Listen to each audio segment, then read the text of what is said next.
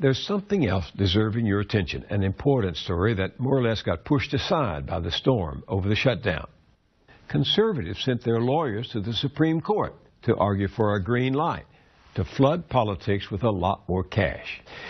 Keep in mind that we already have in this country what the Watchdog Sunlight Foundation describes as an elite class that increasingly serves as the gatekeepers of public office.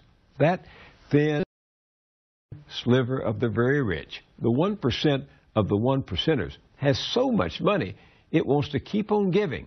So here was the Supreme Court hearing a big case that could take the lid off and allow the rich to spend even greater sums of cash to influence our elections.